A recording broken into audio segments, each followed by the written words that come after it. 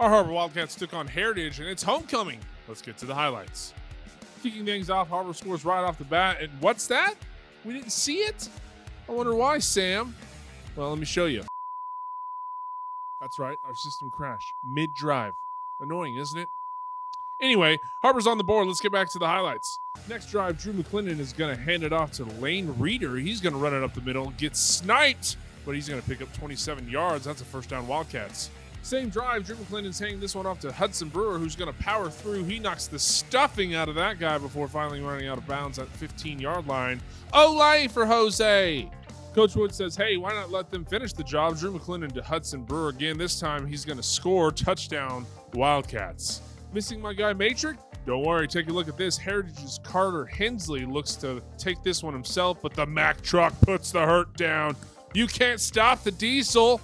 Drew McClendon is going to look to Peyton McKee. That's a 44-yard pass, and he's going to put on an extra 7 on top of that. We're moving sticks and picking up chicks. First down, Har-Ber. Drew McClendon takes the handoff. He's going to take this one himself. Whoop!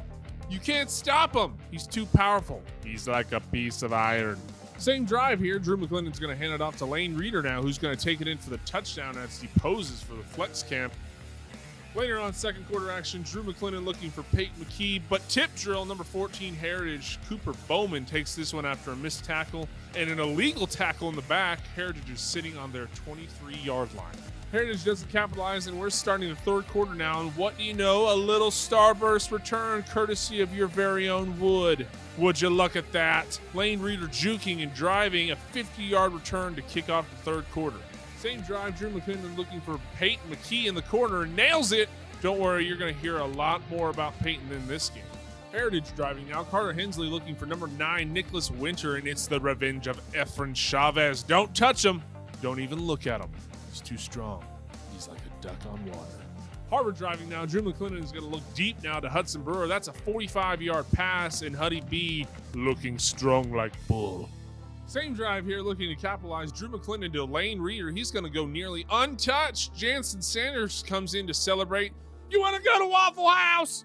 Later on, Drew McClendon is going to connect with Peyton McKee and take a look at this. 1, 2, 3, 4, 5, 6, 7, 8 tackles before he is finally brought down. He's like the product of a baby Yeti mixed with a full-grown adult unicorn.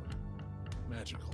It's the War Eagles' turn now, capitalizing on the only points of the night for them. Carter Hensley to number 7, Stephen March for the easy 6, but time is going to expire as Lane Reeder takes the knee and the Sanders twins are buying short stacks all around.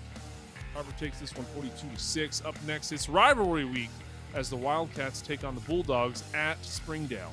Be sure to tune in live for WCSN. I'm Nick Luttrell.